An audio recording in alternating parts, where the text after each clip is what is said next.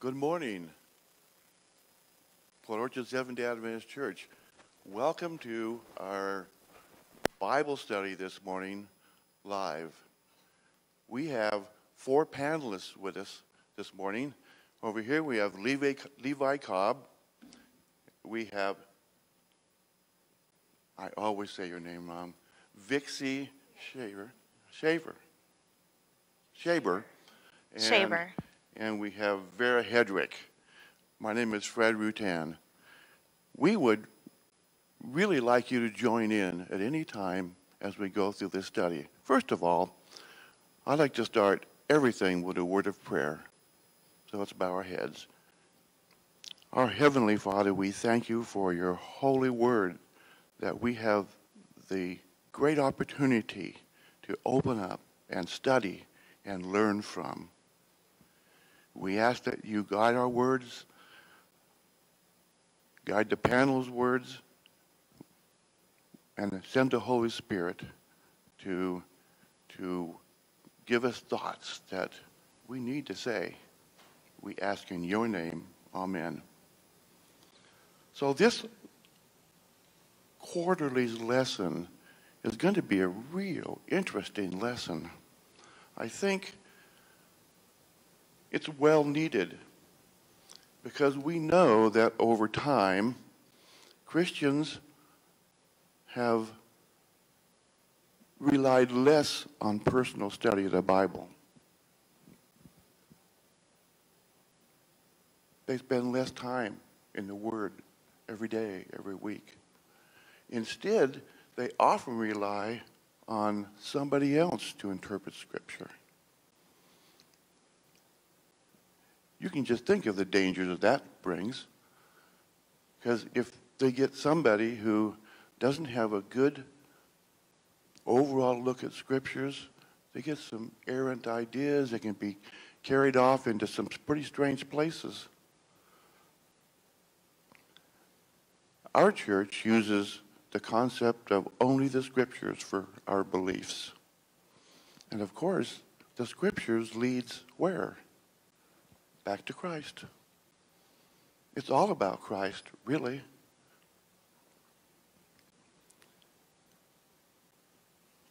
So here we are. We have this lesson study that's going to tell us and show us how to interpret Scripture. I know in our class, if they choose to follow the lesson this quarterly, I'm also going to interject. How do you find passages? How do you, given a subject, how do you study for yourself? That's also a very important subject. So for those of you who clicked on the link to the quarterly, you'll notice that that Sunday's lesson is entitled The Living Word of God. And it points to Moses' last words. That's in Deuteronomy 32, 45 to 47. So let's look there right now. Boy, I hadn't counted on holding something while I do everything with one hand.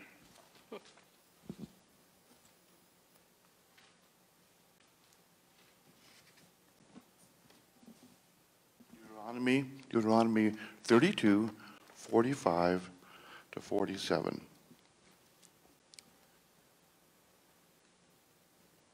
Moses finished speaking all these words to all Israel, and he said to them, "Set your hearts on all the words which I testify among you today, which you shall command your children to be careful to observe all the words of this law.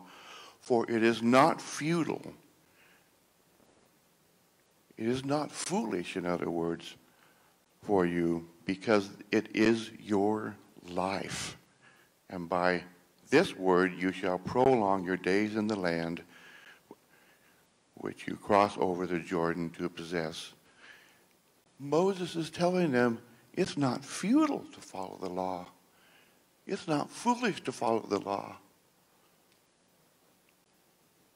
Why? Because it's our lives. Our lives are at stake. This is not just a thing that we just do because we like to. It's our life is at stake. And these are some of Moses' last words to the children of Israel. I think that's a very good insight to how we should view the Scripture. How important is it? It's our life. It's foolish to follow someone else. It's foolish. We should follow the Bible. That's why it's so important for us to just learn how to study for ourselves. Not necessarily just how to interpret, but how to study. Two different things.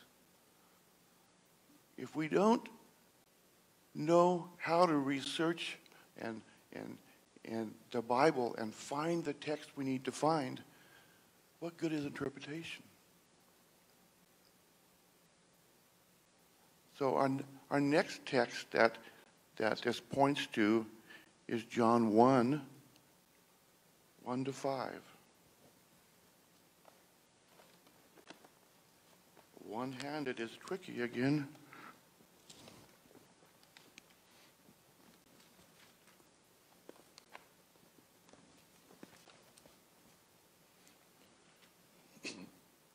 John 1, 1 to 5. In the beginning was the Word, and the Word was with God, and the Word was God. He was in the beginning with God. All things were made through him, and without him nothing was made that was made. In him was life, and the life was the light of men. And the light shines in the darkness, and the darkness did not comprehend it. You notice the title of Sunday's study is The Living Word of God. Has a couple of contexts, really. A couple of contexts. One is that the Bible is for anybody in all times of history. There's something for you. There's something for you no matter where you are in life. You could be a drunk in the streets, lying, dirty, filthy. The Bible has something for you. The other concept, too, is that since John calls Christ the Word, then the Word still lives, doesn't it? The Word still lives. He lives today. Anyway, that's my takeaway from Sunday's lesson. Okay, I have Monday's lesson, and it is titled, Who Wrote the Bible and Where? And those are questions. And another question I would put there is, and why? We are told that the Bible is written by 66 different writers from many different backgrounds. And they all come from, it's an expand of the BC to AD. There's Moses, who was royalty that ended up in the desert. Amos, a sheep breeder. Jeremiah, a son of a priest. Daniel, who was a young boy, but in captivity. In the New Testament, we have Matthew, a tax collector, a Pharisee, Paul, and fishermen. One was exiled. And then we have Luke, who was a doctor. Now, all these people had things in common. Luke got his by investigating. It says it in Luke 1. But another thing they had in common is they were all called by God. And they were all inspired. In fact, 2 Timothy 3:16, it says, all Scripture is given by the inspiration of God. So all these people who wrote the Bible were called. So in order to be called, you have a choice whether you want to proceed or not proceed. And also, and then I got to thinking about inspiration of God. What is that? To be inspired, you got to have a connection, and it's an influence. The Strong's Concordance says it is a breath, to breathe, to be breath upon, or breathe upon. John 20:22. Jesus breathed on his disciples, and then he said, peace be to you. Receive the Holy Spirit. Job 32:8 says, the breath of the Lord gives understanding. 2 Peter 1:21, holy men of God spoke as they were moved by the Holy Spirit. So, inspiration is the breath of God. And where God is holy. So that's where you get holy. And Moses, the burning bush, God said, take off your shoes, for you are on holy ground. You are in the presence of God when you are in the Bible. And I think that's something we need to be thinking of. God created human languages, so he is more than capable to inspire. And when I read that, I thought, man, that is cool. I never really thought about it like that. To be inspired again is to be in the presence of God. The breath of the Lord is the presence of God. And when you're moved by the Spirit, you are in the presence of God.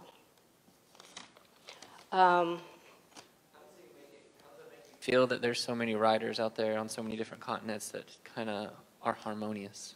That are what? Harmonious all together. It gives you, to me, it's encouraging. I had someone ask me about a week and a half ago, how do you know which translation is the right translation? How do you know the Bible is right? And it goes back to the many different people who wrote it that God had inspired. He had different people with different backgrounds to reach different people in different backgrounds. Just like all of us, we're all different from different backgrounds, different ages, different everything. But we all can get something out of the Bible. And the Bible speaks of hope, and it speaks of the salvation of God. And without hope, what do we have? We don't have anything. You think all of that is still relevant today? Oh. Everything, every one of the stories and everything? Oh, yeah. Oh, yeah. Because we can all relate to captivity. Nobody wants to be in captivity, but if you end up being in captivity, you can relate to them. When you're fishing, you can relate to a fisherman. So many different things. Poetry, love stories. And I could say, if you're into violence, it has violence.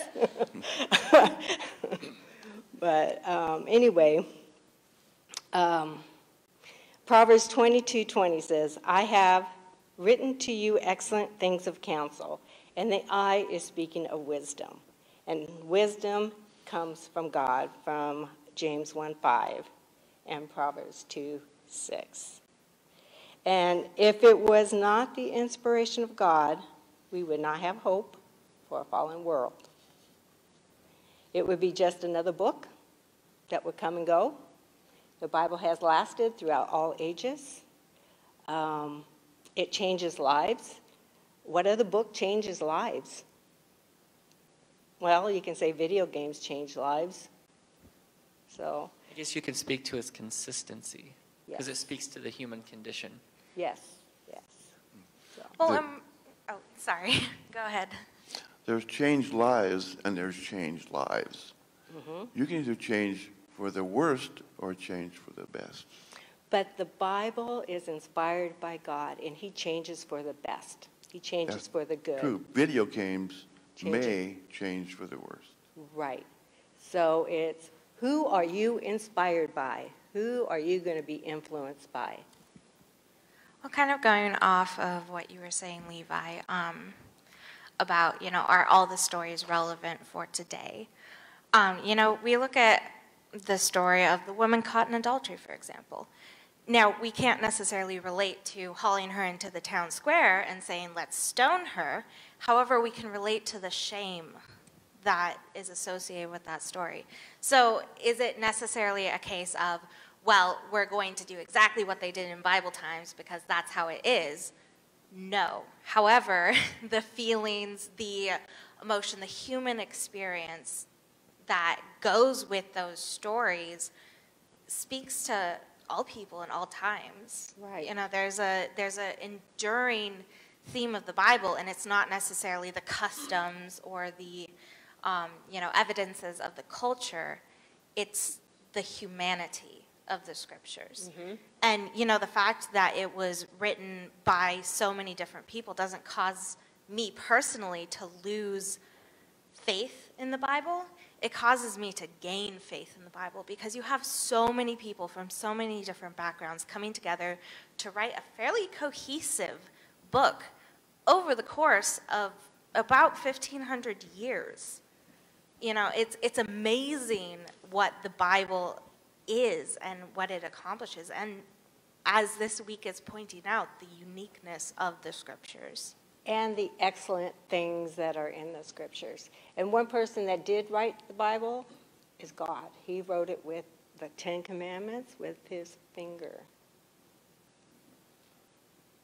I liked the Ellen White quote here at the end of what is this, Monday?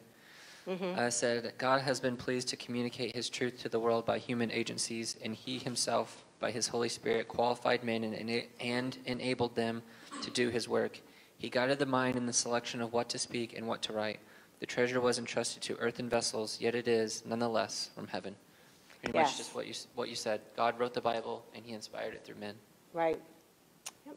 And that's my Monday's lesson.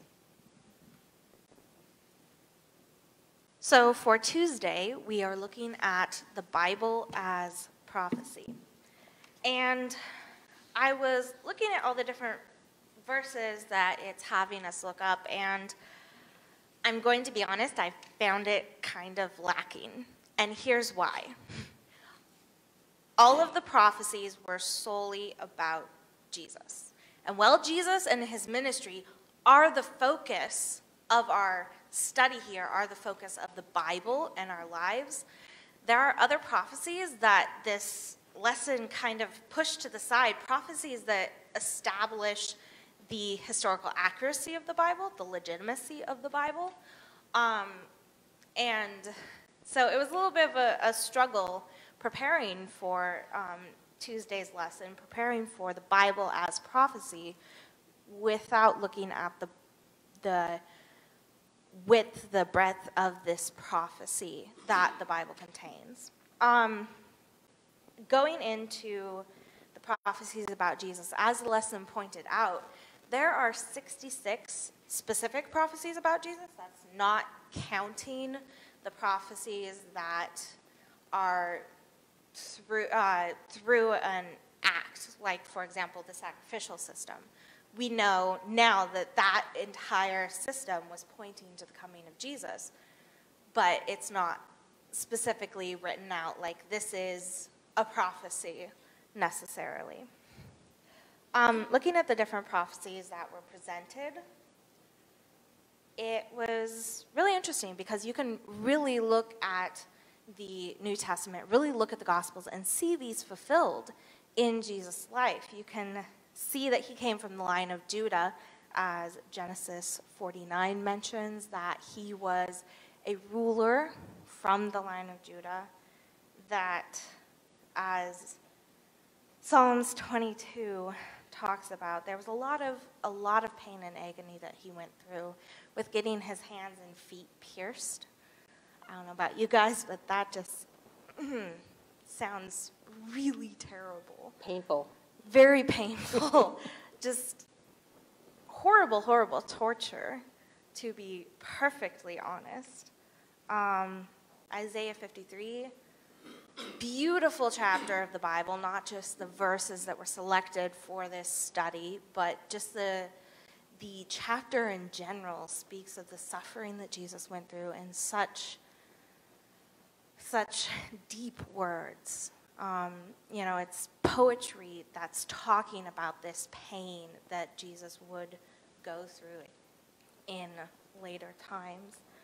And so we can certainly see all of these prophecies fulfilled in Jesus. But for just a minute, I want to touch on other prophecies that I feel that it would be very helpful for people to look at as well. Looking at Daniel.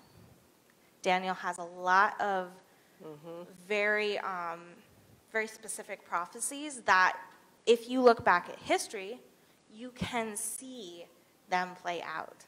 For example, Daniel 2 and Daniel 7, where it talks about the image made of the different metals, and the beasts in Daniel 7, where you can see these kind of odd-looking animals, grotesque almost animals, but they had the characteristics that the nations that would come had. So you can look at Daniel, and there are skeptics out there that would say that Daniel was written later, looking back on the things that had happened. But even if Daniel was written in the 2nd century BC, there's still prophecy in there that still hadn't happened. And so it's really amazing to look back and to see Babylon, Medo-Persia, Greece, Rome, and then the fact that the world has not had one kind of supreme ruler for the last 1,500 years. We've been divided, like the feet in the statue.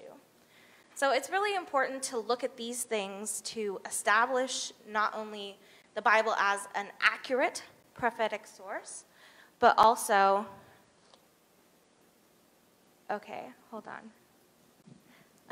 but also establish the Bible as a historical document. So we have a question then from Dustin. It says, why was it so important for Jesus to meticulously fulfill over 100 Old Testament prophecies during his time? Well, the fact that he fulfilled all these prophecies made his ministry irrefutable. So the Pharisees, the Sadducees, they chose not to see these things fulfilled, but if you look at the prophecies and if you look at Jesus' life and how it fulfilled those prophecies, it leaves absolutely no doubt that Jesus is the person, the promised Messiah, promised even back in Genesis 3. And so why it was important for these prophecies to be fulfilled was so that there would be no doubt. There's no doubt that Jesus' hands were pierced, that his feet were pierced, that he's still going to have those scars in the new heaven and new earth. Would you say there'd be no doubt, too, in that the Bible is the Word of God because of the prophecies? I would say so. I mean... And inspiration, yeah. Have you ever heard the argument that Jesus just knew these prophecies and fulfilled them by his own volition? Can you give us an example of some that he could not have known how to fulfill it by himself? Would you willingly have your hands and feet pierced just to prove a point? Maybe. No. A die on the cross. There's prophecies that would have been really painful. Just the thought is terrible. It's something you don't want to have happen to yourself. Like, most people would not willingly go through pain, and not just a little bit of pain, a lot of pain, just to prove a point.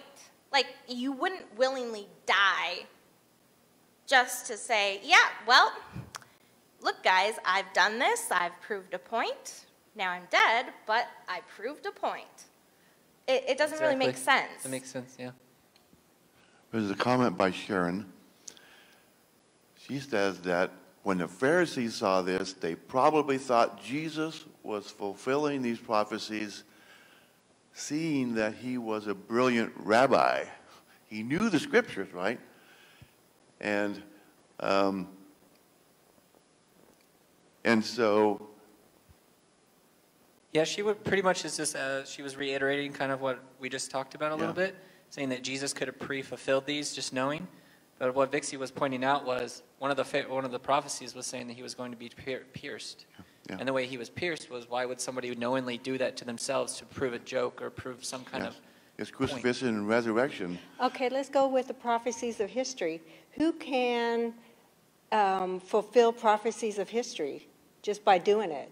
Nobody can. History is going to be hit. Yeah, it's gonna go how it's gonna go. That's right. Nobody can fulfill the prophecy of history. So, in the same sense. Oh, we have an example by Dustin saying that they cast lot for Jesus' clothing. That's something that Jesus couldn't say, hey, so would you guys mind just like ripping up my clothes and casting lots for them? That'd be great if you could. Can you explain Thanks. casting lots? Maybe someone's listening that has no idea what that means. So it really depended on where you were. Often it was kind of like drawing straws. Pretty much? Were they like auctioning off his clothing? More or less, okay. But they,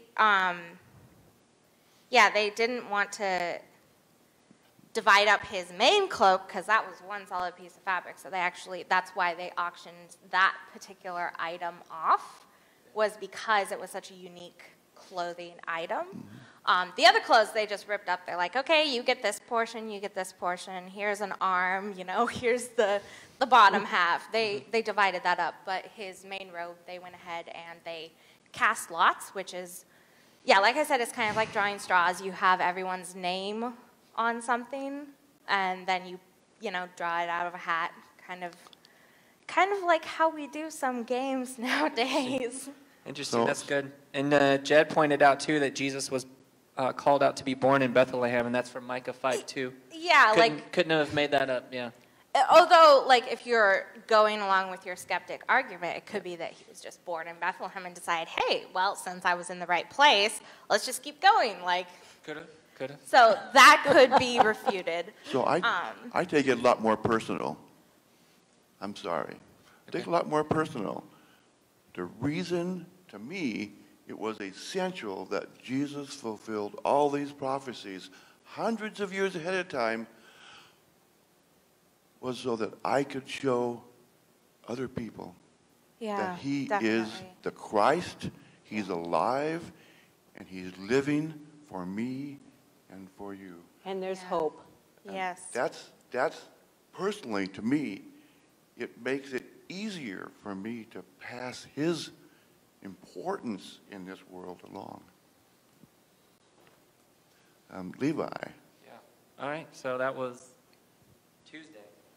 Yeah. So Dustin had one quick question. Why was it important for the people to identify Jesus being the Messiah based on Scripture rather than just based on his miracles? Good question. You can answer that question too. So that was a good question. Oh boy. So why it was important for people to identify him being the Messiah based on Scripture? Because the evil spirits can do what seem to be miracles. It seems to us to be miracles, and they certainly have capabilities far beyond what we are, and we can be deceived by those. Yeah. So for sure. So that couldn't be the only reason that we could justify him as the Savior necessarily.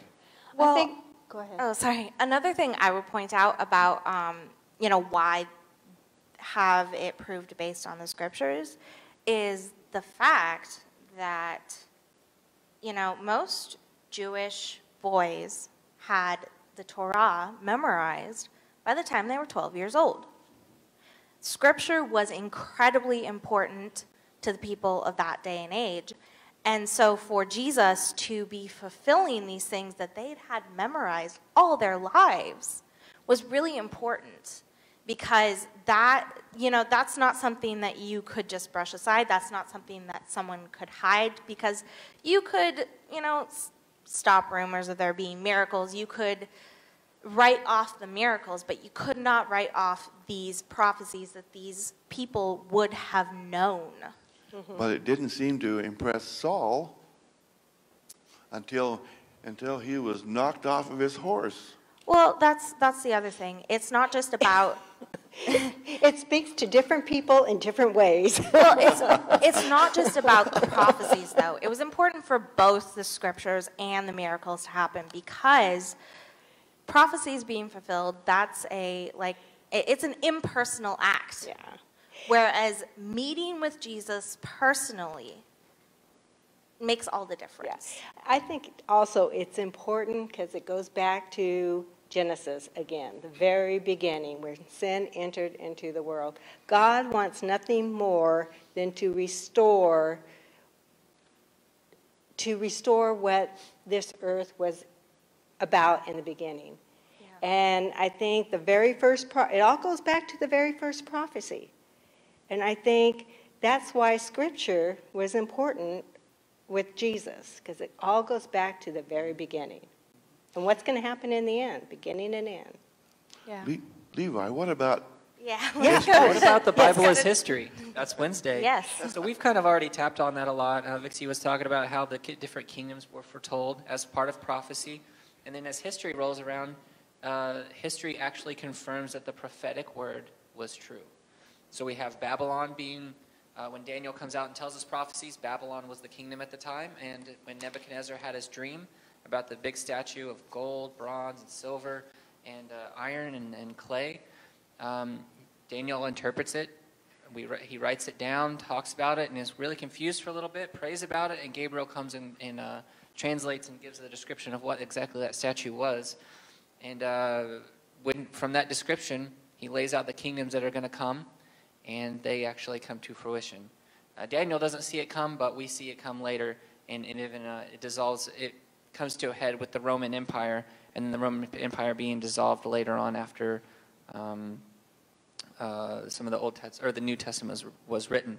But as far as the Bible being the holy book, it's one of the only holy books that has about 30% of it being prophetic word, and that prophetic word actually coming true. It also tells a lot about history. So as you can watch tons of documentaries on Netflix or whatever, but and read about it if you like that kind of way, or watch YouTube things that are from reputable sources.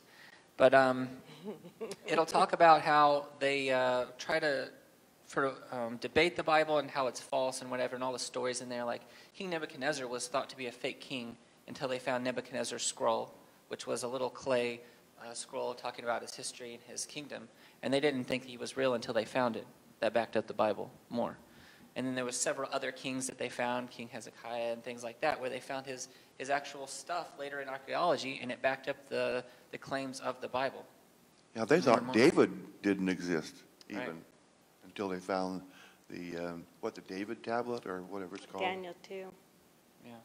So a lot of these things were being backed up as the Bible being an actual historic document.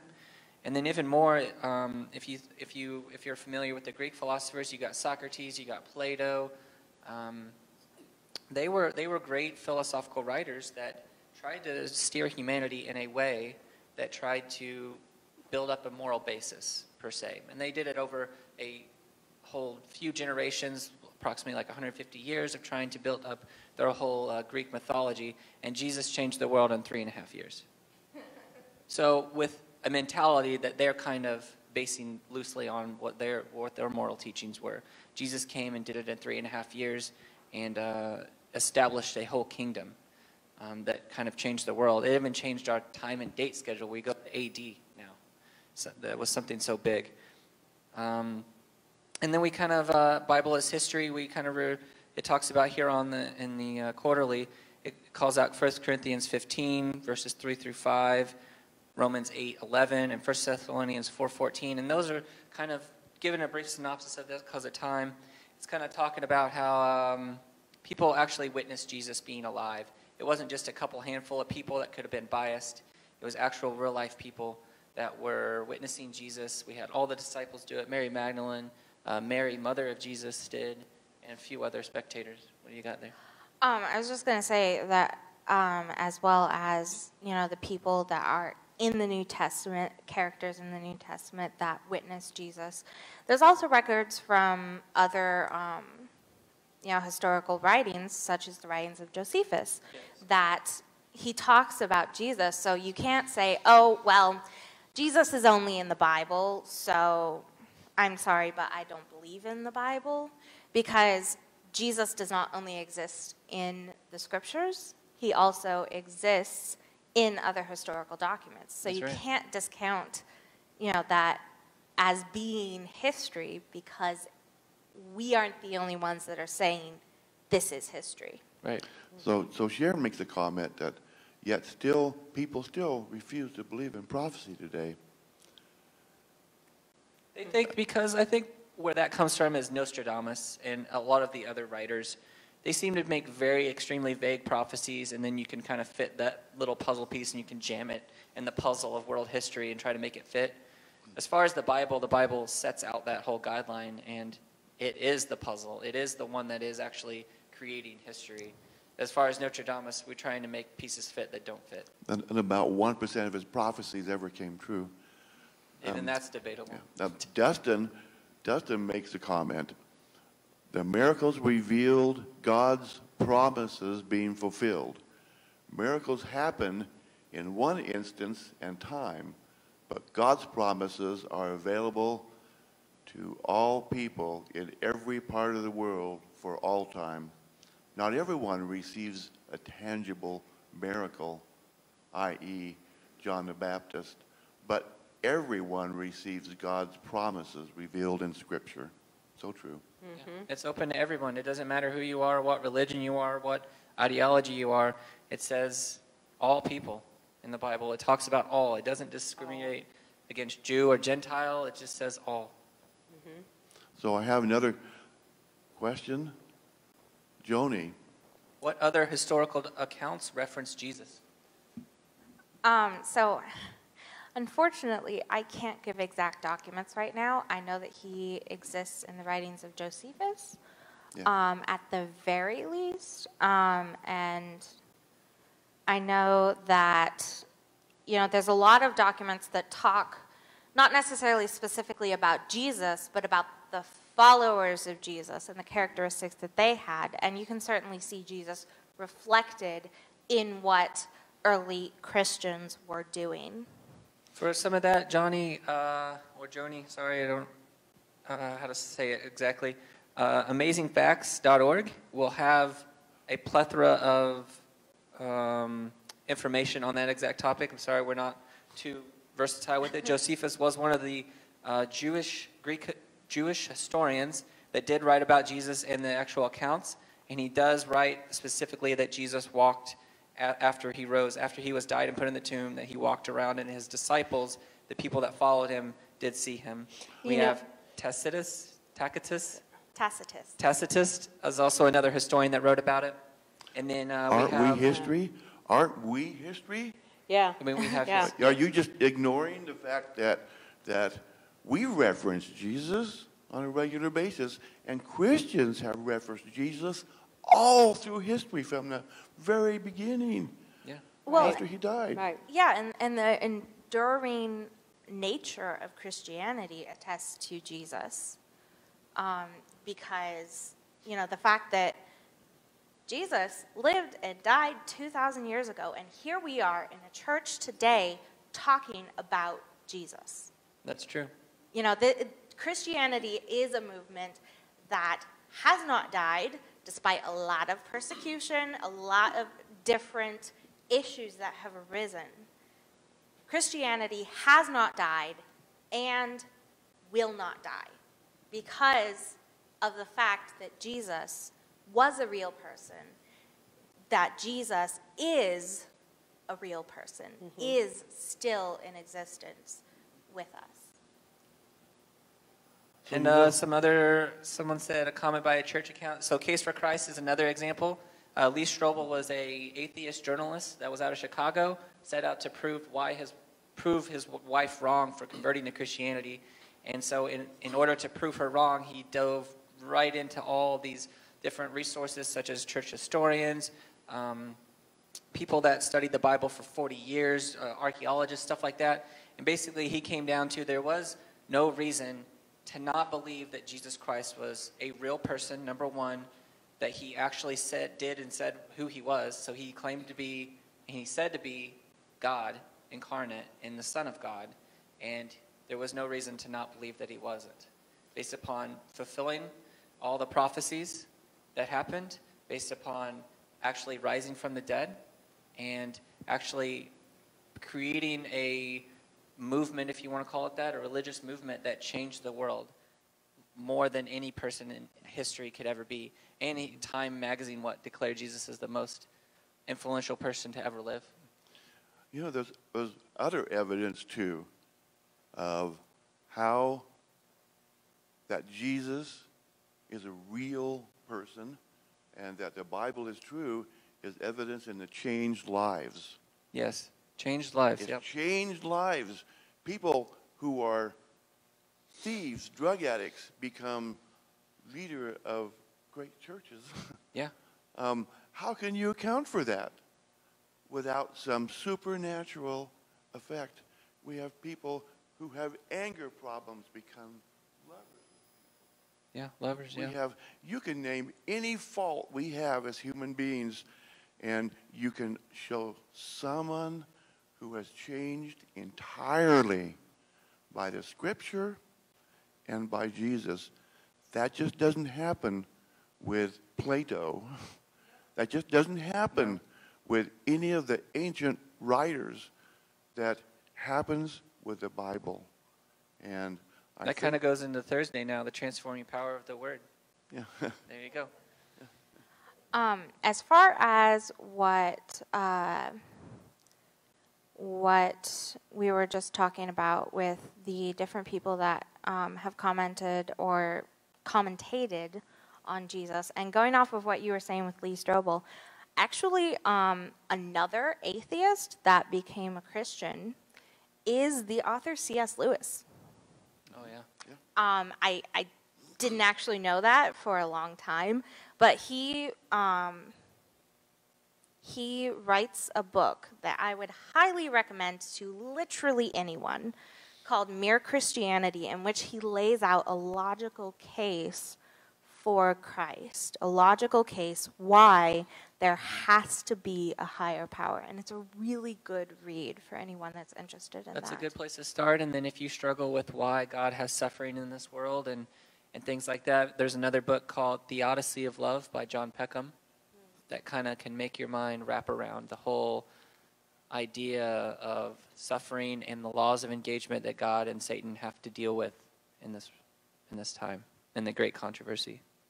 Well, and the wonderful thing about all these resources, too, is the fact that they point back to the Scriptures. And that's where our search should always start and always end. It's wonderful to look at resources that we have between the beginning and the end. But remember, the Bible is the source for our information about Jesus. That's why it's so important. That's why this quarter is so important in an attempt to bring Christians back to a daily, methodical study of the Bible. I think that without that, I think we're in trouble. So this is a very timely quarter for this church and for Christianity. What else about transforming power of the Word that we can kind of talk about? We got like 5 minutes, right? Yeah. 5 minutes. Anyone else want to comment on from our Facebook Live group? Any more questions?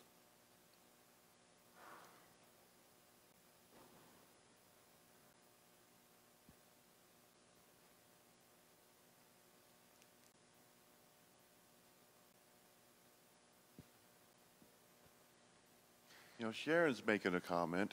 Sharon says Billy Graham said Christ not just for one person, but Christ is for the whole world. Well, and beyond Billy Graham saying that, the Bible itself says that. You know, Jesus died not just for one person, but for everyone while we were yet sinners. That's not, well, I was still a sinner. It's, well, we, all of us collectively, were sinners. Christ died. In the most famous Bible verse, John 3:16, for God so loved the world that he gave his only begotten Son. For sure, yes. Mm-hmm. And the Bible is the Word of God, and Jesus is the Word of God. I think we must always bring the conversation back to Jesus. He lived in our time, if you want to say it, really. He wasn't, there wasn't like ancient, way back at the time of the flood. He lived among us, among the people he created. So I think this has been a wonderful lesson.